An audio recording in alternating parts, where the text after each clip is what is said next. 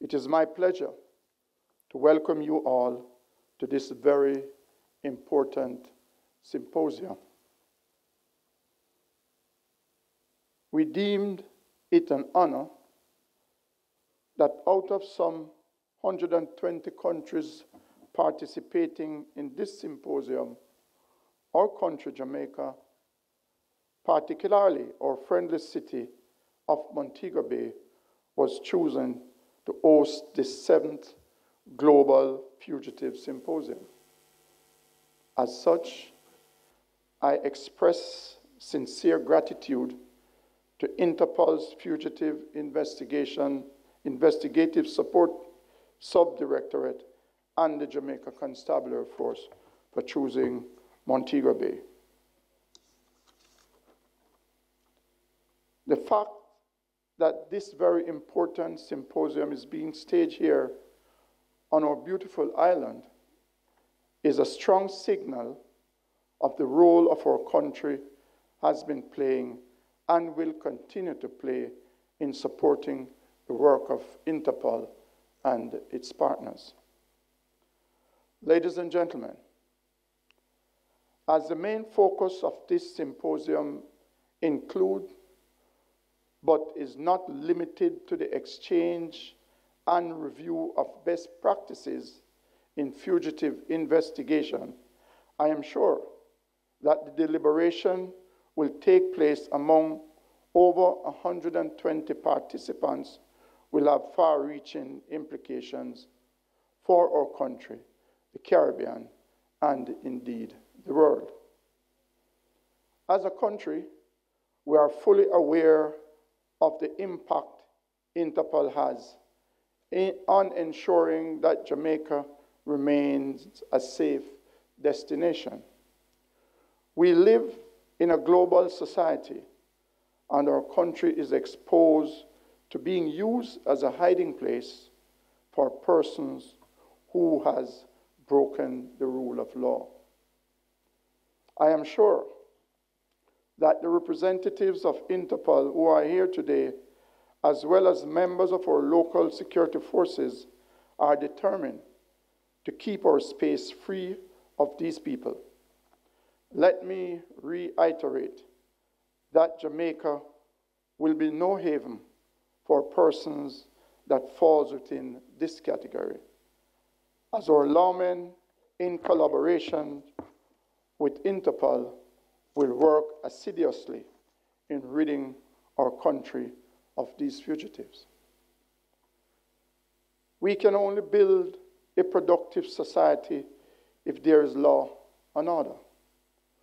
Whilst the city of Montego Bay is rated as the fastest developing city in the Caribbean, our aim is to maintain a safe and attractive place for our citizens, our visitors, and our investors. But it would be remiss of me not to comment on criminal activities that are taking place in this parish, the parish of St. James. So far, since the start of this year, we have seen over 310 murders with a population of a little under 200,000. The question of illegal weapons and their easy access into this country give cause for great concern. Since the start of this year, our security forces in Montego Bay has recovered some 160 illegal firearms. Among the firearms that has been recovered, rifles, to include AK-47, M16, AR-15, other submachine guns, 9mm pistols, revolvers. It is very hard and difficult to convince our citizens that enough is being done. I was having a discussion before I got here. And the question of our ports, our legal ports, we need greater cooperation from our international partners to intercept and detect the trading of arms and ammunition in this country. It is a big business. I would even go as far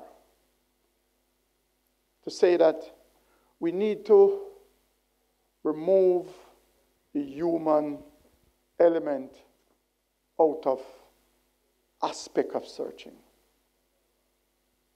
Because what has been coming to the fore via information is that men and women who works at our port are complicit in these activities. So I'm saying, coming out of this symposium,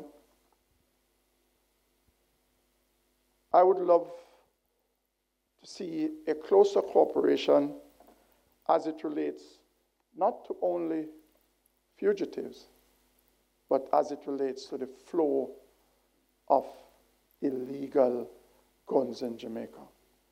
And I would say we don't make guns in Jamaica. The proliferation of guns in this country and the easy access to these guns tells me that it is organized, and it is organized in no ordinary way.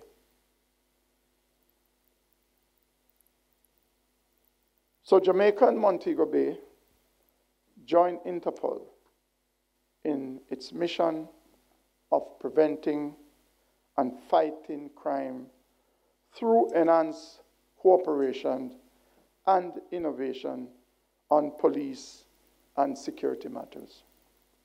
Let me encourage representatives here today to remain steadfast in the work they have been doing and to assure you all in the city of Montego Bay and Jamaica, you have a solid partner. Again, on behalf of the citizens of our friendly city, Montego Bay, I welcome you to this INTERPOL 7th Global Operational Fugitive Symposium, and I wish for you a most productive and successful event. Thank you very much.